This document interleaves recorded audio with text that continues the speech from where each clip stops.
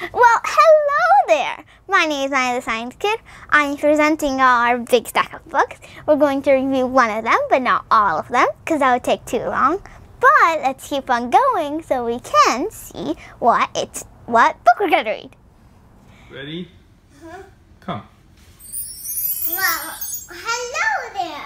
My name is Lynda the Science Kid. I am presenting crystals. We're going to make some of it, but not all of it. Okay, take it along.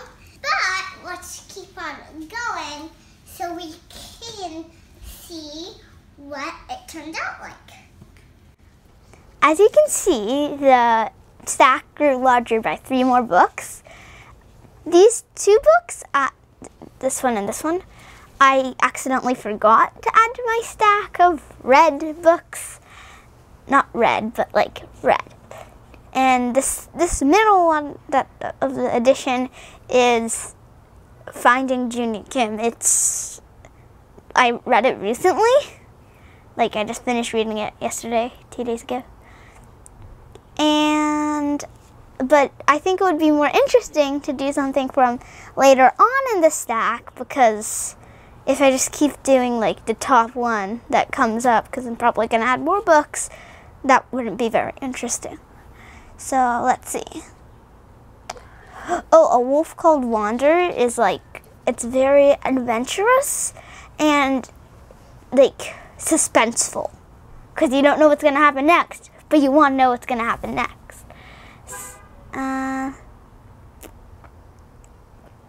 Out of My Mind is like very, it makes you feel what the character is feeling, like very sympathetic. But I think let's do Fish in a Tree, because it's similar to Out of My Mind. It's a really good book. Fish in a Tree is about Allie, and she goes to school, but she really doesn't like school. Like, lots of people don't like school, but she like super doesn't like school because she has dyslexia, which makes it so it's difficult for her to read and difficult for her to write. So when she goes to school, she has to like do a bunch of stuff to cover that up so that no one knows that she can't read or write. But at some point in the school year, her teacher has to leave, and she like really doesn't like her teacher. But then she gets a new one, which she doesn't usually like teachers in general, so that's not a plus. But she figures out that her teacher is like a really cool teacher, and her teacher helps her with learning to read and write. And by the time she has a new teacher, she also made 2 friends, like around the same time, and Albert and Keisha. And they're like really friendly, and all 3 of them get bullied like a lot by Shay, who's in their class, and Shay is like not very nice. And they become friends, which helps them like stay together and be with each other, like not protect each other but stand up for each other. And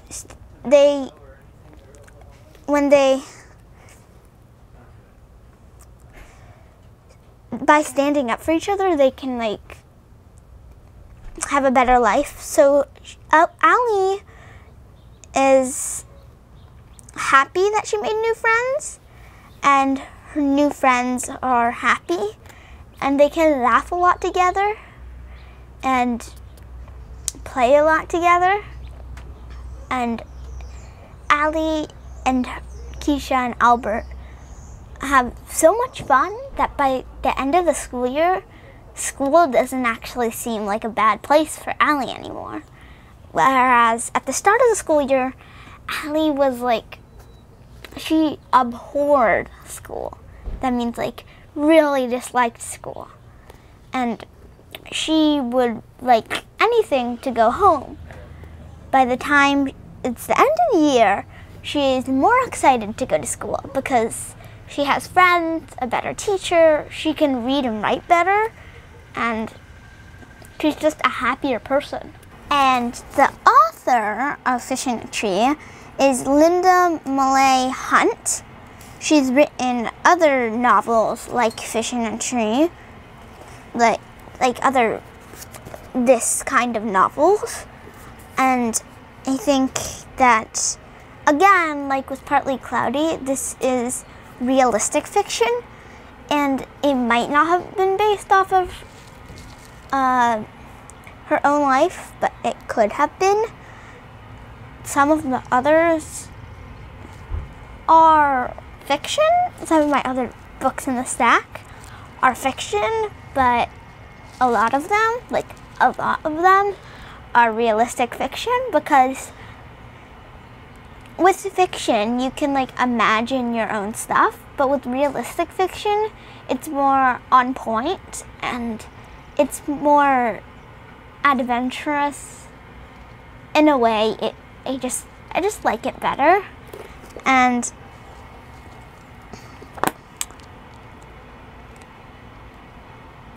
Fish in a Tree is like a really good story of three friends, and really Allie, who makes it through the school year, and it's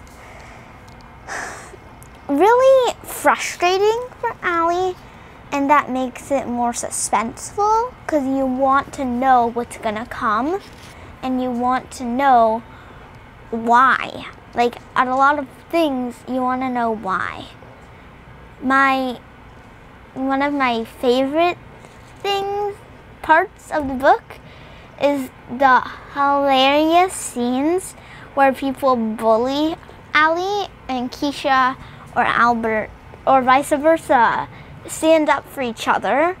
And it just warms my heart that Allie has found people that are willing enough to do that, and that Keisha and Albert have found people that are willing enough to do that as well. One of my favorite scenes is, I'll read to you one of my favorite scenes. Okay. Chapter 13, Trouble with Flowers. It's the night of the holiday concert when we sing about Santa and dreidels and Kwanzaa. The best part is getting a new dress. I stand in front of the mirror looking at my dress and my first shoes with a heel on them, thinking about the shopping day I had with my mom, even when we went to A.C. Peterson's for lunch. I liked how she stayed with me in a booth instead of having to go wait with other people. I love to sing, but I don't like our music teacher, Miss Molden. Max called her Minefield Molden because you can never tell when she'll blow up over something.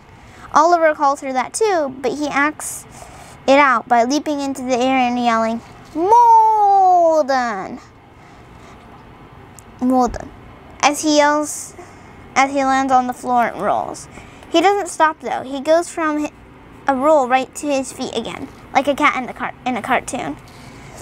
Shay is making fun of Albert because his clothes don't fit.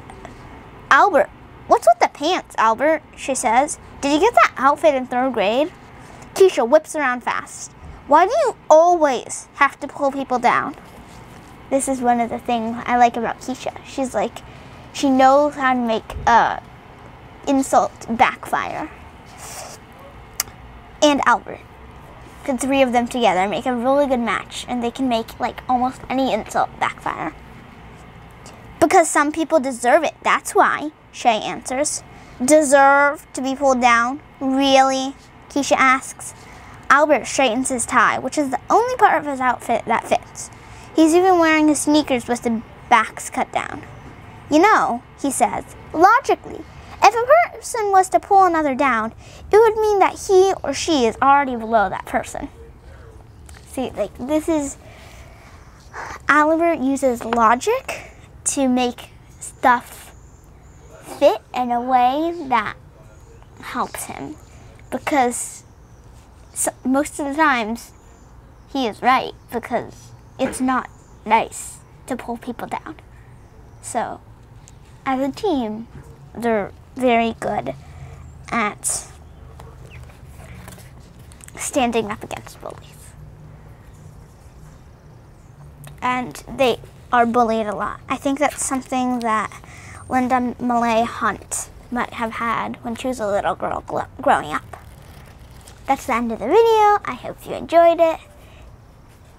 See you next time for more book reviews or science videos.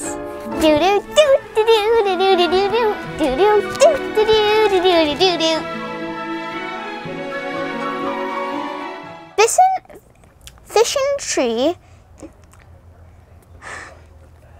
but Fishing Tree is about Allison